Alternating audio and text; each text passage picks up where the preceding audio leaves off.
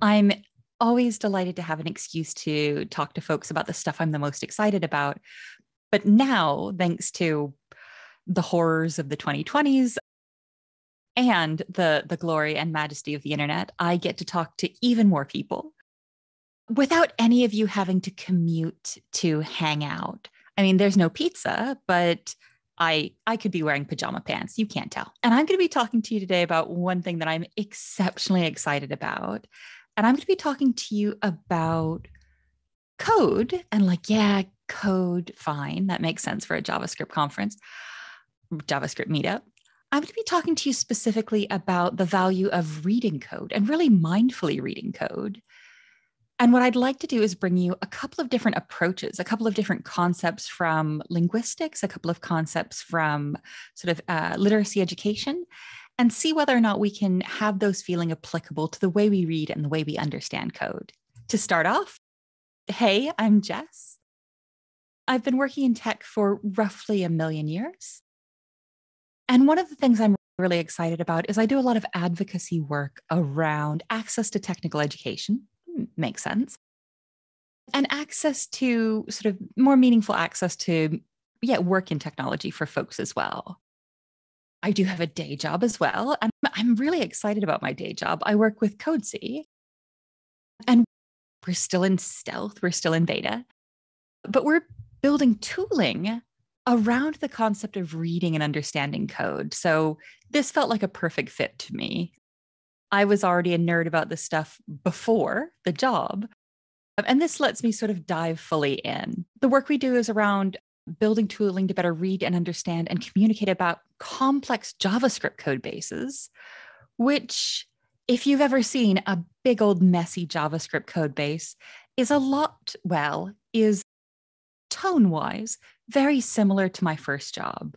So before moving into technology, I actually worked in education, which is relaxing. It's quite challenging, but very rewarding. Being a former teacher, I've got some relatively opinionated takes for you all about reading, about understanding code, and why it's so valuable for us to be meaningfully communicating around what we've learned. And I find that in technology and talking to developers and working with developers, one thing that we often have is a hyperfixation on writing, on building, on doing the thing, and doing things where our hands are on the keyboard. We want to, and we're often expected to, fix that bug, ship that feature, do this thing right now. And some of this is, of course, linked to time. Developer time is relatively expensive, so companies have a hard time not pushing us to fix that thing or make that other thing. But I'd argue that there's also a cultural component that's developed around the way we think about code and the way we encounter it. While we do have space in our mental models for the concept of a maintainer on an open source project or on a project overall, and that's someone who actively shapes and shepherds the code around our project, most of the language we use around programming is focused on productive tasks, those hands-on keyboard tasks. Even a developer's chiefest joy, deleting lines of code, is an active, hands-on experience. And what I really want to focus on this session isn't the tappy parts of our job, but the reading, the ingesting. And as a dedicated old school book nerd, I'd love to say, hey, I'm going to talk to you about reading code for the joy in it. It's what's important for you. But that's not only not practical, like I'm not going to win many hearts and minds by saying, read, it's cool. But it's also not being very honest about the real value here. I want us to be more mindfully reading code and applying different strategies to read code because it lends us more valuable understanding. My key argument, which I fear you're going to hear me just raise again and again along with my little fists, is that reading and intentional reading is needed for the type of deep understanding to do great things. You all are adults, and you're going to make up your own mind for yourselves. So instead of focusing on trying to sell you, hey, reading code is good for you, I'm instead going to step back and focus on some of the approaches that we might borrow from linguistics and we might borrow from education that might be exciting to apply to mindfully reading code if you did decide you were so inclined. And you might, reading, I don't need skills to do reading. After all, isn't reading just reading? Reading's just reading. I mean, of course, you already know how to read code. You read it as you write it. Yeah, I want for us to shift our focus and to have reading not just be an incidental part of your workflow and an incidental part of writing, but really be a focused part of what we're doing here. The first concept I want to talk to you about is intensive reading. And it's exactly what it says on the tin. It is a lot. Intensive reading is a concept, that we pull in from linguistics. So linguistics, the study of language or foreign languages, or teaching language is applied linguistics. It's language stuff. And intensive reading has a sort of a cousin in literary criticism, which is called close reading. You could probably get away with using these terms interchangeably if you wanted a linguist and a literary studies person to yell at you. So we'll try and keep these separate. They're similar in practice. And this involves deep focus. You want to be intense on that reading. And that's deep focus, often of a relatively short section of text or code, in large part because it's hard to really deeply focus. And you're reading in intensive reading for a set task. Say, hey, I want you to do this thing. Here's a passage. So if you think back to primary school, an example many people might have encountered is, here's a paragraph. Can you go through and circle all the nouns? If you're looking at something a bit higher level, maybe with close reading as opposed to intensive reading, with literary criticism, it might be, hey, read this passage and then write me a short essay about the thematic use of butterflies in it. And this one's it's relatively easy to pull out several examples of how we might use this in code ourselves. If you know there's a bug in a section and you're having an angry, maybe you're a better person than me. If I'm having an angry little hunt for it, I think that this equates really closely to intensive reading.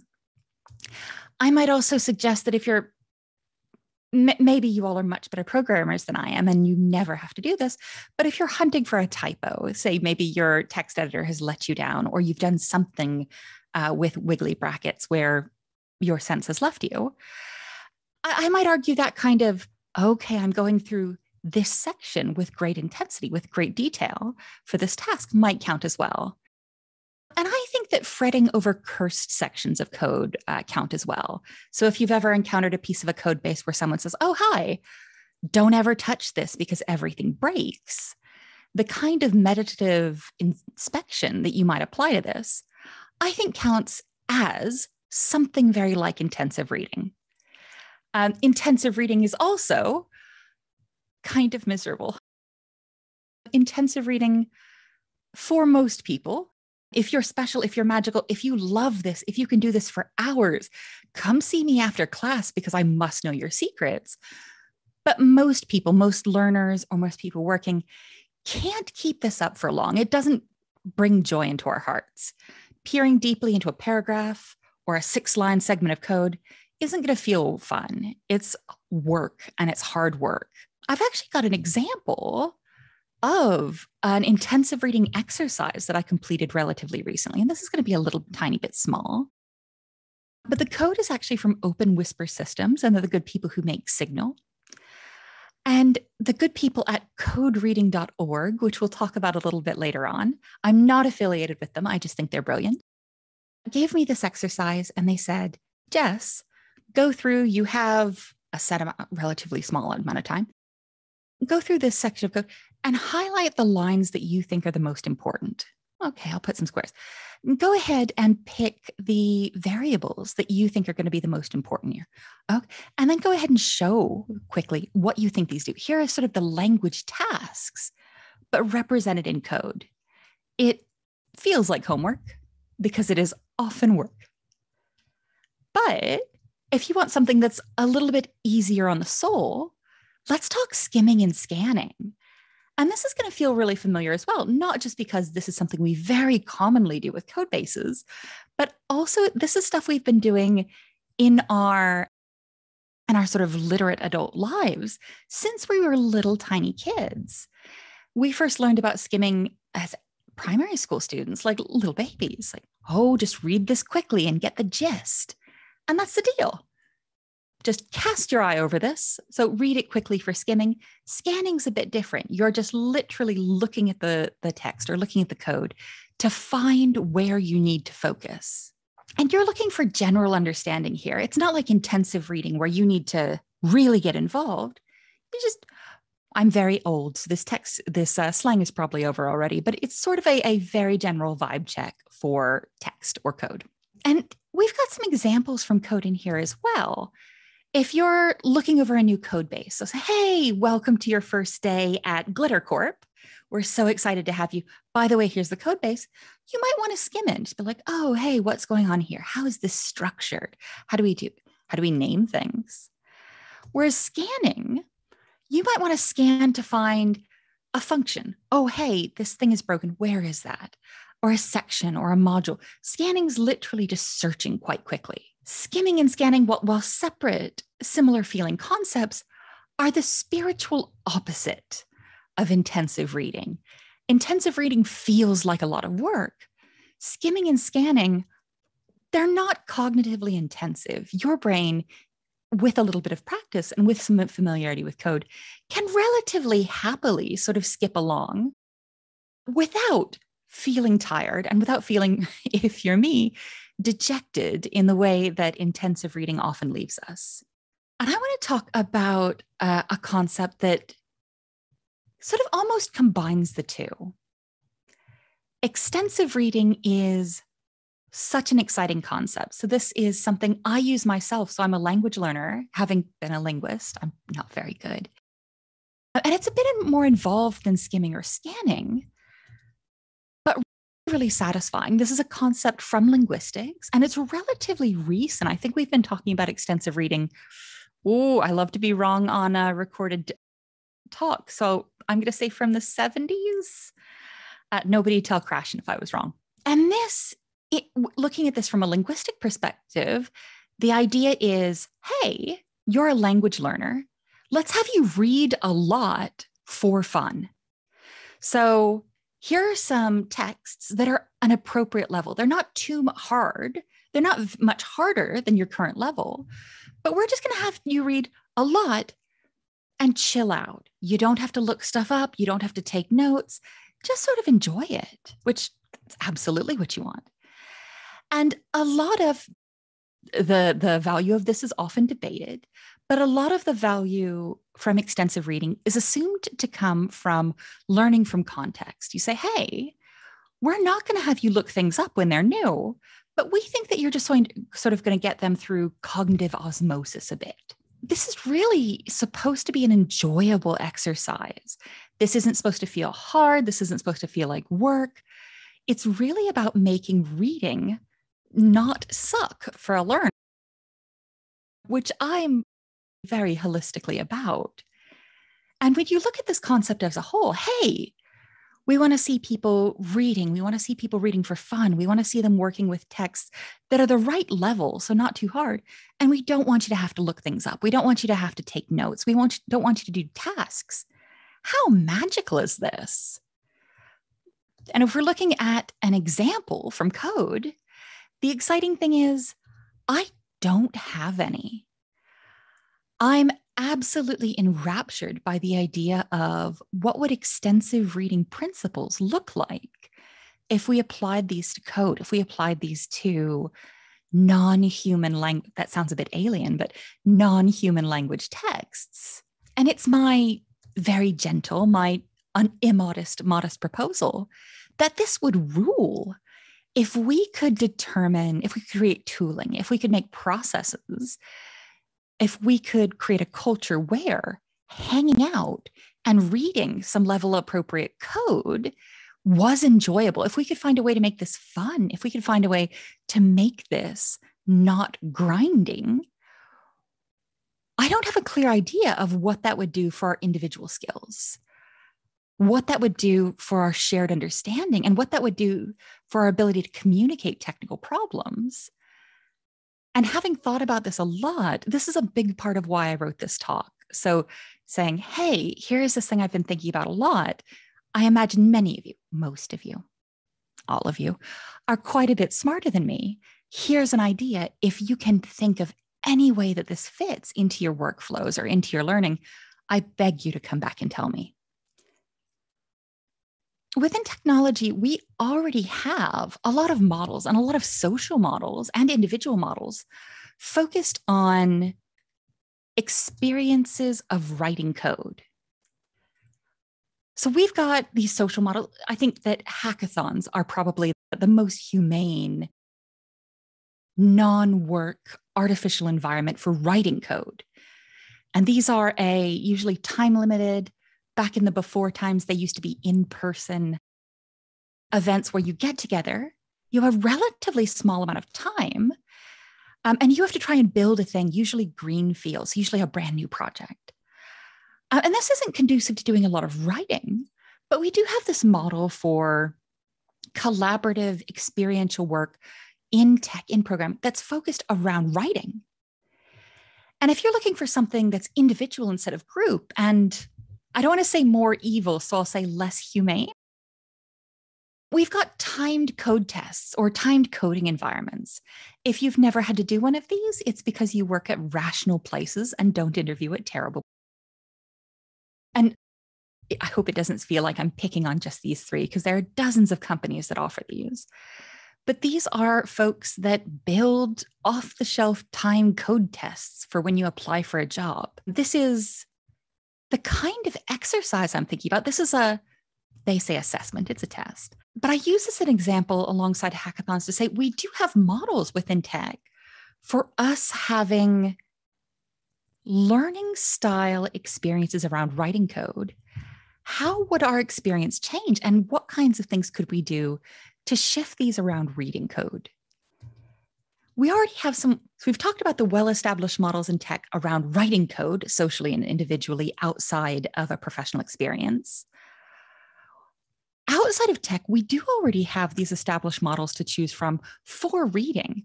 Reading circles and reading clubs and other social groups around learning have existed far longer than you or I. And I'm really excited around the idea of what would happen if we took these models and applied them to better understanding code. While I was looking at this problem, while I was thinking around it, I ran into some brilliant people who are just out there, apparently psychic, and trying to solve all of my worries for me. So Felina, who's a fabulous professor, and Katja, who's absolutely brilliant as well, I believe also a professor, started a code reading club, a reading circle of sorts for code. And this is really intentionally designed. So this is I believe, an 8-part meetup series that has all of the learning materials. They have the code ready, they have the exercise ready, they have the lesson plans ready. And you can bring this into your workplace. You can bring this into your academic setting. If you've got if your friends are very much like me, which good for you being friends with weirdos. If your friends are really into the idea of like, oh, what would it be? What would it mean for our understanding to more closely examine? You can run these yourself just based on their lesson plans. They're out of the box and go. And I'm so excited that these really exist. A sort of adjacent plug is one of the originators of the code reading meetups also wrote this very good book that's just come out about cognition and how our brains work and want to work in programming. It's not exclusively around reading and code, and I don't get a kickback for it or anything. I just found this personally very enjoyable and useful. I confess that I'm trying to sell you on the focus of reading code partially out of a good old-fashioned nerdy love of reading. But reading better and reading more mindfully offers us real practical benefits. The goal behind us reading, writing about, or talking about code is really the synthesis of shared understanding. Any of us with enough experience have worked on a project that doesn't have any shared understanding. If you're brand new to the industry or you're just getting into the industry, maybe you haven't experienced that yet. Oh, in which case I have got some bad news, my love. It's going to happen eventually, and it's going to be miserable. But how could better reading practices around code make us as individuals more resilient to these projects without shared understanding? And how could reading driving our own understanding be better pooled to create shared understanding and sort of prevent these doom-like projects? I want to take you way, way back. And I want to talk to you really briefly about the 4 core language skills. And these are something we talk about sort of in really early education. So you would have started doing these well before you entered any kind of school. And these are listed out in the order in which we generally learn to do them in our home language, our first language. So we generally listen before we speak. Yeah, right. And then our reading skills develop more quickly than our writing skills. Also fair. Knowing this and having looked at our bias in technology for sort of hands-on keyboards, I feel that we're doing ourselves a disservice in skills development. We know that our passive skills develop before our active skills in human languages and the way we interact with human language. I would politely but gently argue that in programming languages, in technical language work, that there's a great potential, there's a great benefit to be had by developing these passive skills. And I want to very gently, I suppose, workshop out with you, if that's not a bit rough. I want to sort of workshop out a proposal for 4 core skills that would enable us to focus on these passive skills and then translate them into active skills. And I confess that my thinking about this is really early. I'm a terrible speaker and a terrible person. And I've joined you in large part because a lot of you are a lot smarter than I am. And I genuinely want your opinions. So here are my to be amended 4 core skills for technical work. I think the first one you're going to be doing is reading code. Yeah, of some kind. That may be embedded within a tutorial. And we've been talking about it a lot during this talk. We can just go ahead and, yeah, we've got reading code. And then I think you're going to be writing code. And I think that most folks I'm talking to are going to be like, yeah, I get it, Jess. And look at what an absolutely clunky way I've chosen to say this. Like, please help me if you have a better way to say this. But here, these are any activities where you're actively taking in information about the code base or information about the technical problems or information about the technical domain that isn't directly from the code base. This could be reading documentation, taking an online course, listening to a coworker describe the problem. And the next one, still clunky, but it's going to make a lot of sense. This is active non-code communication. It's where you're saying the thing or writing the thing. If you are one of the few and beautiful chosen few who loves to write documentation, that's this. It could be streaming, which would be if you're live streaming yourself coding, that could be a really interesting combination of you reading code, because you've got to read it while you write it, writing code, and then actively engaging in non-code communication. So talking about what you're doing as you're doing it. I suppose if you're reading the chat, it's also passive non-code communication. How exhausting.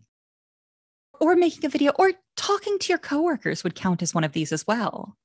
All of this sort of different approaches and academic joyous fluff. I think, yeah, if we take ourselves too seriously, we've gone a bit off base. But all of this, I'm really trying to bring myself and bring all of us to my big goofy dream. Everybody has a weird dream. Billionaires want us to go to Mars. Precocious children want puppies. Most of us have a big goal somewhere in us. My big weird goal is continuous understanding.